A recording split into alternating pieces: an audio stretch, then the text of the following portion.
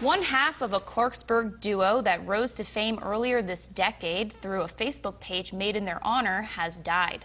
According to Grandma and Genga Facebook page, Grandma, whose full name was Genevieve Musi, passed away peacefully on Christmas night at 106 years old.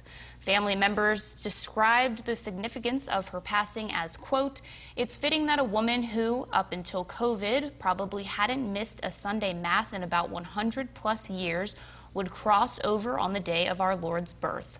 As of this morning, the post announcing Grandma's death had garnered more than 24,000 condolences.